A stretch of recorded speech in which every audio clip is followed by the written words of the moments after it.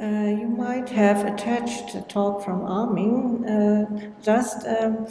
that he is a developer of this feature. He has spoke about core aspects.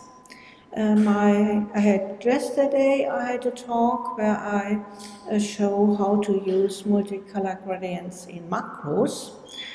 And in this talk, I will present you aspects of the file format.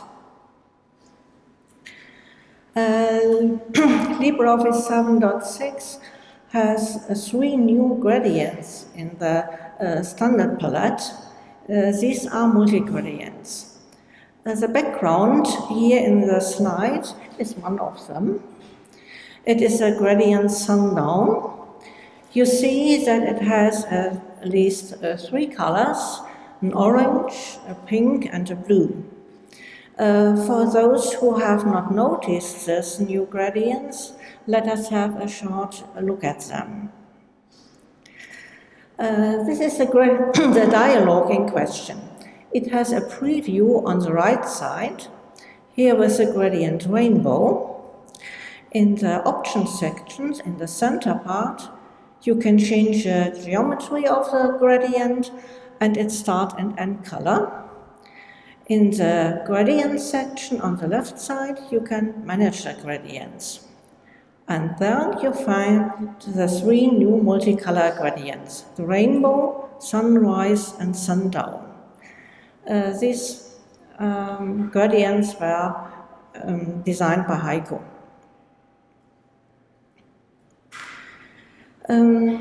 This slide shows some changes to the geometry of the gradient rainbow.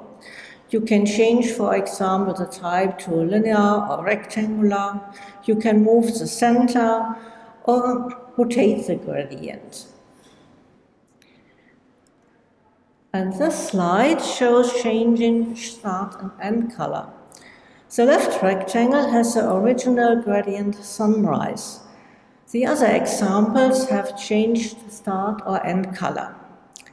Comparing the results, you see that there are intermediate colors here, which are the same in all 4 variants.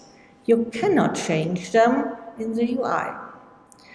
Hopefully we have an extended user interface at the next year's conference. And now let's go forward to the file format. First, we look how a gradient is saved in the first place. You see here a shape with using a gradient from red to green. We start with a markup for the object itself. It contains the geometry of the object as well as its size and position. And furthermore, it has a reference to the style of the object. The style contains information, among other things, about line and area fill in its graphic properties. In this example, there is a property fill with a value gradient. But, however, the gradient itself is not included in the style, only a reference to it. It is only in the gradient definition that we find the geometry of the gradient and its colors. Similar for a transparency gradient. In this example, the mirror teller shape has a gradient in transparency. The style contains a reference to the definition of the transparency gradient.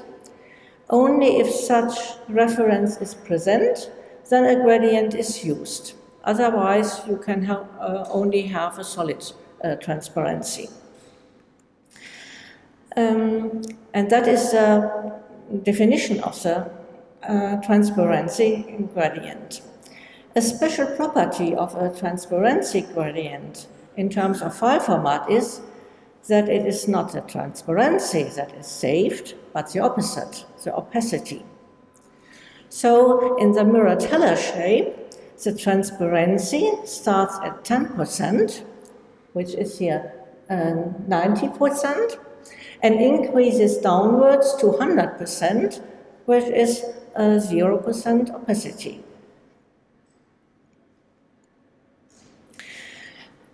Defining a color transition is the essential part of a multicolor gradient. We look at such a color transition. You can describe it by its colors and the relative position of these colors in the total transition range. The relative position is called an offset. That way, the definition of the color transition is independent from any shape which uses this gradient. All three example shapes use the same color transition. To get multicolor gradients, we need a new way to describe color transitions. In LibreOffice 7.5, you can only set start color and end color. When developing a new feature, you look, of course, how such feature is handled in other file formats. In a first approach, it was considered to add only the new intermediate colors to the already existing colors for start and end. You can see such a solution in VML. At the same time, when Armin was working on multicolor gradients, Thomas developed the theme colors feature that uses color definitions that go beyond simple RGB color values. In the future, this must also be available for start and end color in a multicolor gradient. Therefore, we try to make it future-oriented, and the file format is now designed so that not only the intermediate colors, but also the start and end colors are described in a new way. There exist several approaches to describe a color transition. For example, that was a wrong tip.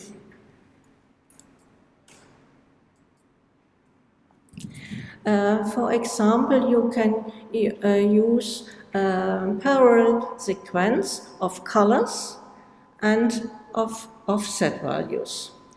Such approach you can see in GDI and in Skia.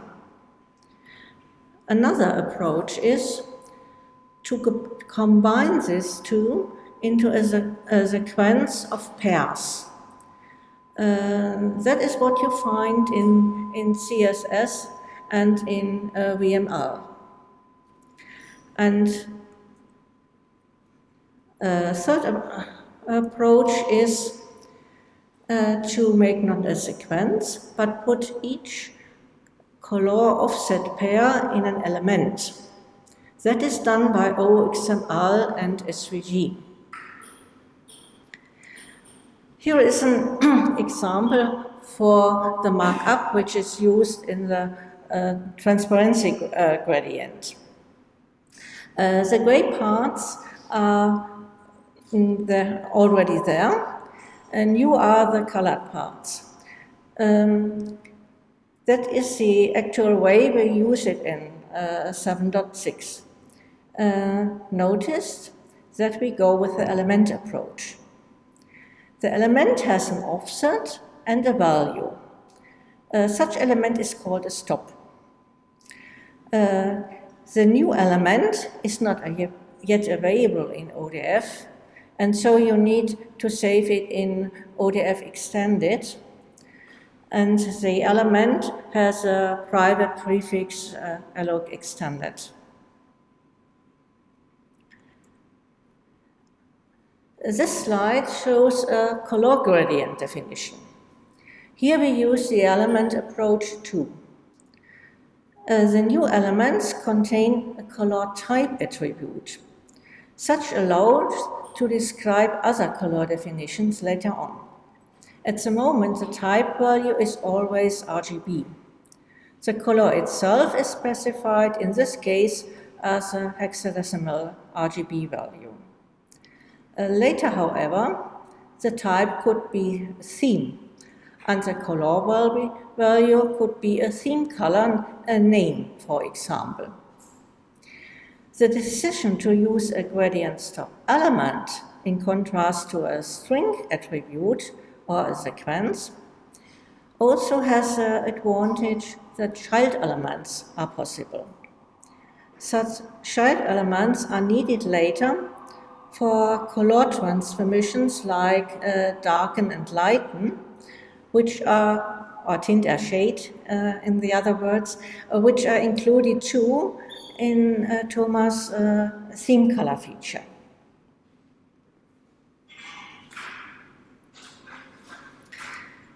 When we compare our solution with the OXML, then it shows that the chosen concept fits well to that standard. I have marked the corresponding parts with the same color. The value for the offset is 10 thousandths as unit for the position in OXML, and we have values between 0 and 1, but it's not essential. And when you compare it with SVG, you see again a good fit to it. We have offsets same as SVG. SVG has some ways to define a color. I have now here used its RGB function that fits quite good. And you see the color is, we have hexadecimal, and in the example of SVG there are decimal values, but that's only a conversion. So now let us go forward to multicolor gradients. As the shown examples all have only start and end color, but you can probably already imagine how to add more colors. We simply use more than 2 of these new elements. This is done in the next example. On the left side, you see the shape with a transition from red to green, you have already seen, and I have added a third of these elements. You can edit the file markup to get such multicolor gradient. It's very easy. You use the existing elements as a template, copy and paste such an element, change the numerical value of offset, and the hexadecimal color of the value of the color. When you edit the markup, that was too fast.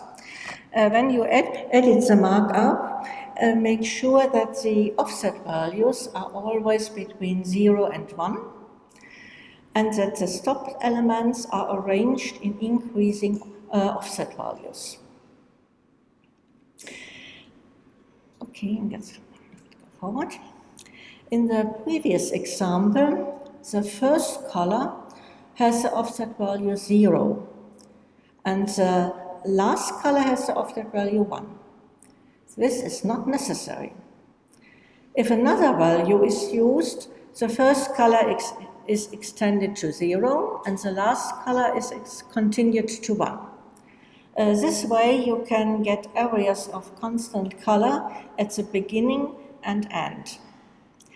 You may wonder where the values .4, .5, and .6 used in the markup can be found in the drawing. For this we have to look at the complete color gradient. In the example on the slide, the gradient is based on this shown square. And this color transition range goes from the corner of to the center. So you see the values .4, .5, and .6. When you now have added such gradient, you open the document and you save it and look again at the markup in the file, you will notice that it has changed. In ODF, a gradient also has a draw border property. This is called transition start in the current user interface. What we do is this. If a gradient originally has 0% border, and the first gradient stop is not at offset 0, but for example at dot 4, then this is converted to a border when saving. This is done to have a better backward compatibility. When you use a border other than 0%, this compatibility change will not be applied. We'll look at another example. In this flag we have a background fill with 3 colors. However, the transitions are hard and not gradients. How was this achieved? The solution is simple. At a color change, 2 gradient stops with identical offset are defined. The first was the color value of the preceding segment. The second was the color value of the following segment. Such hard transition is also possible with transparent gradients. In this example, it was used to create a hole in the otherwise solid color area fill. I have placed an image behind the shape so that you can see the transparency. Notice the 2 stops with offset 0. The first with opacity 1 and the second with opacity 0. That is a hard transition. But although the first stop is at offset 0, the shape has a large area with solid color. This is designed by using the old border property.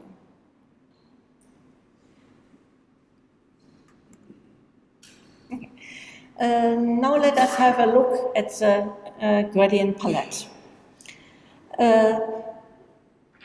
The new file markup is reflected in the color gradients palette. For transparency, there exists no palette. If you use a transparency gradient in several documents, you should create an example shape and drag it into the gallery. If you even not need the shape itself, you can insert it temporarily and copy the transparency gradient with a brush tool. Or you create a document template which has the definition of the opacity gradient and the style which references it. The gradient palette is stored in the share folder in the LibreOffice installation. When you add or modify button and use the buttons on the first time, a copy of this file is stored in the config folder of your user profile. If you add a gradient, this new gradient is available in the dialog, same as the predefined ones. We look now how the gradient is stored in the palette file. I use the gradient sunrise, for example.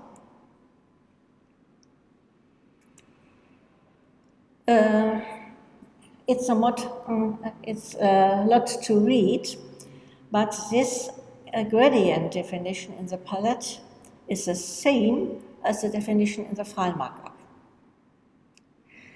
Thus, what you have learned about the file markup, you can use directly for the gradient palette. This standard SOG file can be added with a simple editor. However, I recommend to use an XML editor which can validate that the markup is well formed. That way a missing bracket or quotation mark will be detected. Notice here again the increasing offset values from 0, 0.5, 0.75, and 1. And notice that the color of the first stop is copied to the old start color, and the color of the last stop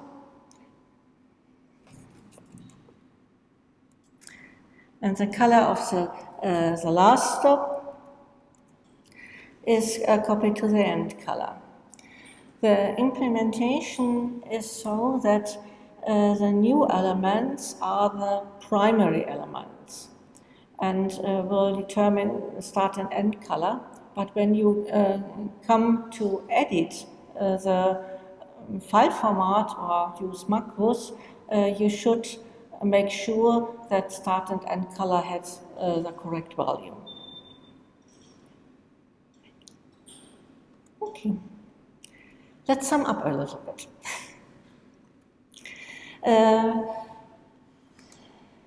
The color stops of a multicolor gradient are given in a gradient stop elements. For transparency gradient, you use opacity stop elements. The offset values must be in range from 0 to 1. Stop elements must be ordered in regard to the offset. 2 stops with same offset are allowed. That produces a hard transition.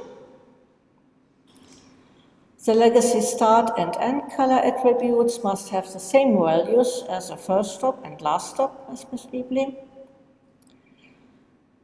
And you can edit both file markup or gradient palette as well.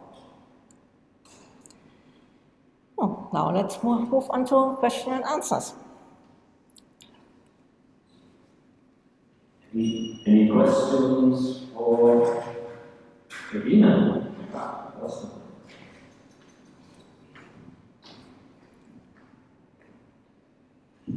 Hey, Regina, thanks so much for that very extended talk here and all the background information. I was wondering, what's the story in the FTC,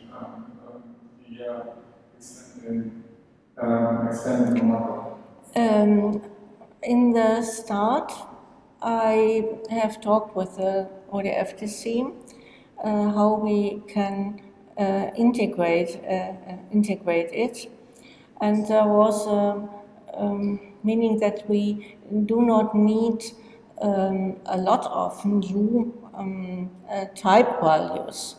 For example, Microsoft Office has HSL as value, because that are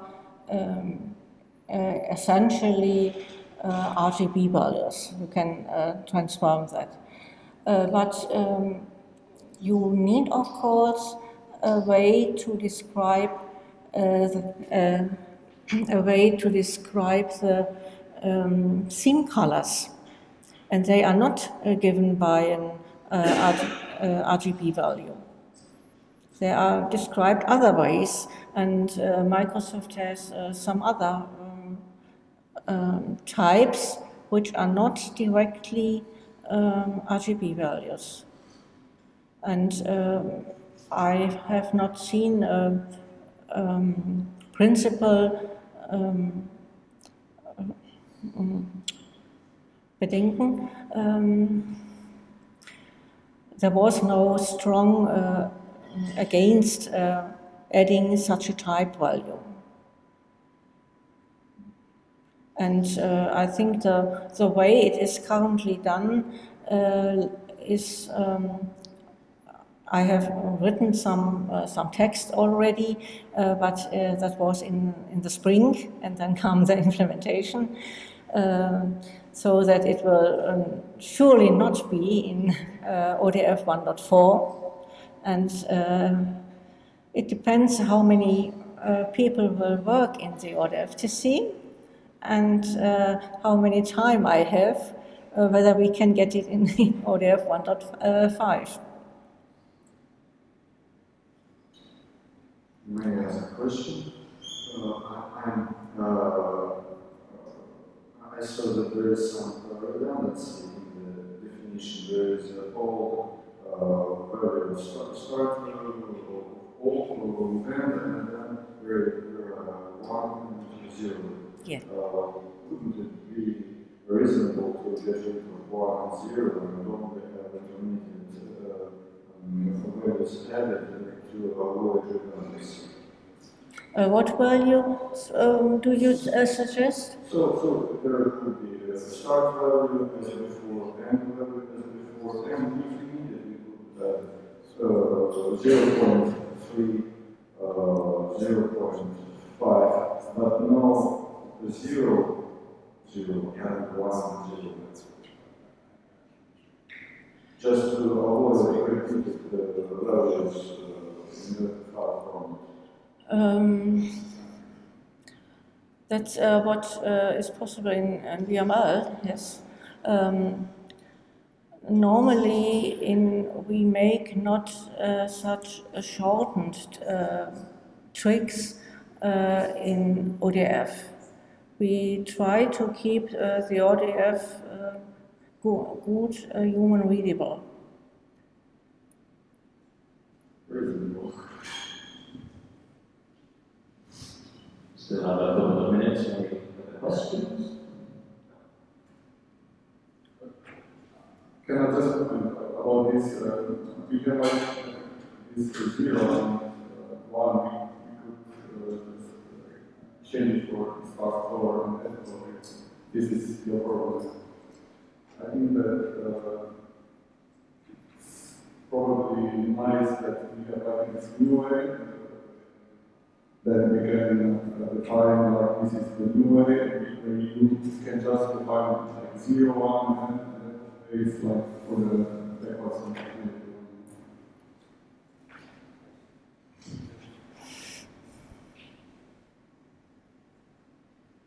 Okay. Thanks, Regina. Yes,